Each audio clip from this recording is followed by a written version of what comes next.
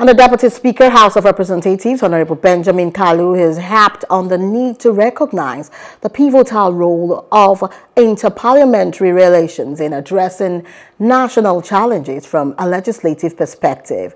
Speaking while inaugurating the Committee on Interparliamentary Relations in Abuja, he said the collaborative efforts of the House with the 36 state assemblies will go a long way to better the nation. It's also imperative that we recognize the pivotal role of interparliamentary relations in addressing national challenges from a legislative perspective. No, we are part of the Committee of Nations. No nation lives in isolation.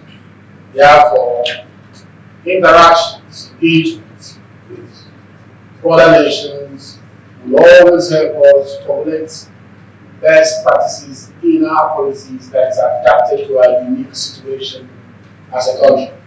We must compare notes. This is a platform for us to compare notes from time to time. We cannot claim to know it all, so we must engage, we must interact.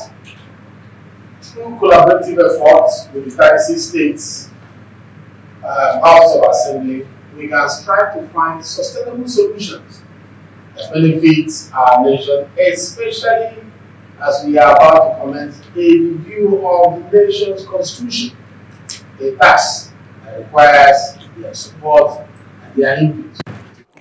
Earlier in his remarks, Chairman of the Committee, Hon Mark Esset, said part of the committee's commitment is to shape Nigeria's diplomatic engagement and interparliamentary relations.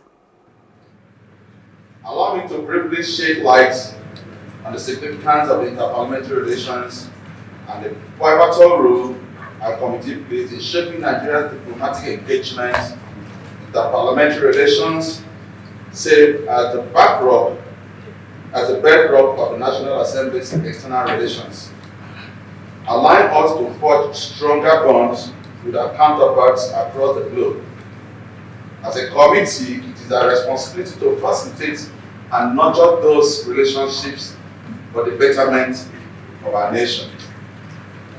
In addition, interparliamentary relations extend our relationship with the state houses of assembly as they consistently look upon the National Assembly for leadership and cooperation.